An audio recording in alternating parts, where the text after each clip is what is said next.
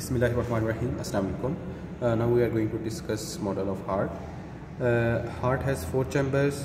First of all, 2 atria and 2 ventricles. Right atrium, right ventricle, left ventricle, and on posterior aspect there is left atrium.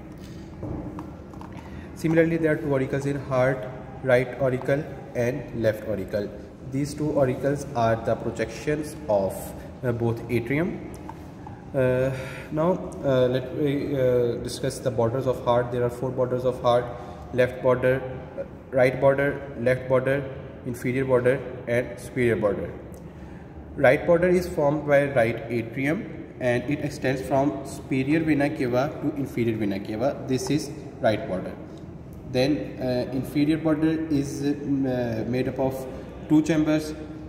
Main portion, 2/3 portion of inferior border is formed by right ventricle, while 1/3 portion of inferior border is formed by left ventricle. This is left ventricular part of inferior border, which is 1/3, and this is major portion which is formed by right ventricle. Left border is made up of mainly left ventricle. This is left border and it is mainly made up of left ventricle, and a small part is also formed by left auricle.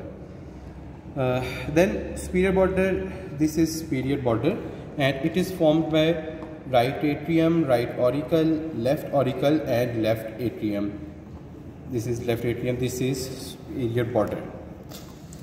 Now if we move to the surfaces of heart, there are 5 surfaces: anterior surface, posterior surface, diaphragmatic surface, right surface and left surface. Now if we move to the arteries and veins which carry blood away and toward the heart, there are 2 vena cava which drain the blood, venous blood from whole body into right atrium: superior vena cava and inferior vena cava. Superior vena cava carry venous blood from head, neck and upper limbs and shoulder.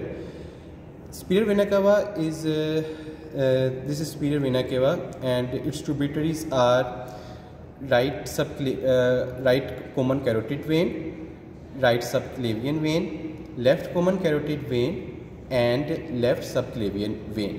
All these veins combine to form superior vena cava. At the point at which superior vena cava is about to drain in right atrium, azygous vein also drain into superior vena cava. This is azygous vein. Then inferior vena cava drain the venous blood of our abdomen and lower limbs into right atrium. Then from right atrium, blood is transported into right ventricle through a tricuspid valve, which is right atrioventricular valve. From right ventricle, blood is transported to our lungs, which via pulmonary trunk. This is pulmonary trunk, and pulmonary trunk divides into right and left arteries, which carry deoxygenated blood from heart to both lungs. These are the only arteries of our body which contain deoxygenated blood. Then from lungs, pulmonary veins carry oxygenated blood from lungs to left atrium. This is left atrium on posterior aspect, and 2 pulmonary veins from each lung carry oxygenated blood into the left atrium. These are pulmonary veins from right pulmonary veins. These are left pulmonary veins. Then from left atrium, blood is pumped into left ventricle and via mitral valve or bicuspid valve, which is here. Then from left ventricle, blood is pumped into aorta. This is aorta. Aorta has 3 parts: ascending aorta, which continues, then arch of aorta, and then descending aorta. Aorta then gives the arch of aorta mainly gives 3 arteries, which are brachiocephalic trunk. This is brachiocephalic trunk, which then divides to form right common carotid and right subclavian artery. Similarly, arch of aorta also gives left common carotid and left subclavian arteries. This is left common carotid and this is left subclavian artery. Similarly, our heart has a base and an apex. Apex of heart is apex of heart which is formed by left ventricle, and base of heart is same as the superior border of heart.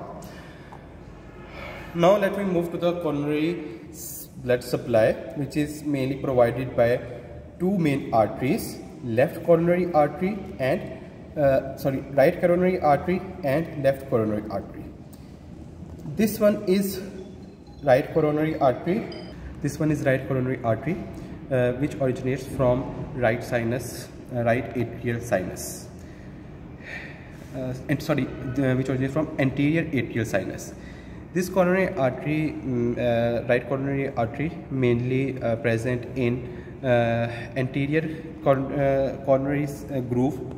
Then it moves to the posterior aspect and present in posterior coronary groove.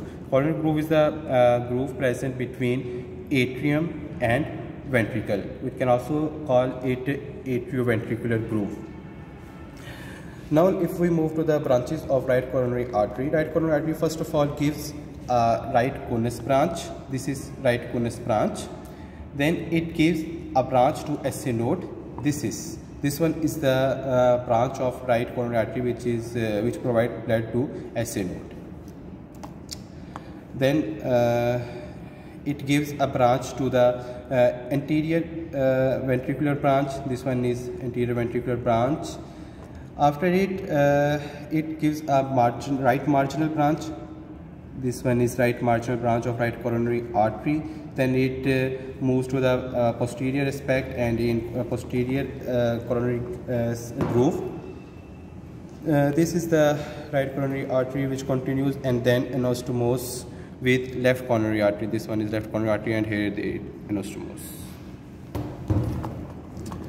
Now let me move to left coronary artery. This is left coronary artery which originates from left posterior atrial sinus. This one is left posterior atrial sinus and from here it originates. After origination, left coronary artery gives an anterior interventricular branch. This one is anterior interventricular branch. The anterior interventricular branch also gives left conus branch. Left conus branch and right conus branches anastomose with one another. Then left coronary artery forms a circumflex branch, and this circumflex branch is a continuation of left coronary artery. This circumflex branch gives left marginal branch, and then it continues and anastomose with right coronary artery. Similarly, sorry, I forgot one branch of right coronary artery, which is posterior interventricular branch. This is posterior interventricular branch of right coronary artery. This one. Let me move to the venous drainage of heart. Mainly venous drainage of heart is through a coronary sinus, which is on the posterior aspect. This one is coronary sinus, which drain all the blood from heart tissues into right atrium. Tributaries of coronary sinus are small cardiac vein, middle cardiac vein, great cardiac vein, marginal veins, and many more. Let me study these veins one by one. This one is small cardiac vein. Small cardiac vein move along with right coronary artery in posterior coronary groove.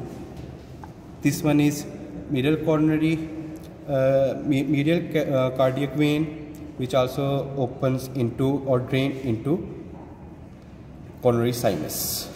Then on the anterior aspect, in the anterior interventricular groove, there is great cardiac vein. This one is great cardiac vein, which accompanies with anterior interventricular artery or anterior interventricular branch of left coronary artery. This also drains in at the left side or left end of coronary sinus. Then there is a left marginal vein. Left marginal vein is present along with left marginal artery, which is a branch of left coronary artery. This also opens into left end of the coronary sinus. And on the posterior aspect there is posterior branch. Posterior branch of left ventricle. This one is posterior vein of left ventricle, which also opens into coronary sinus. So this was all about coronary supply of heart and venous drainage of heart.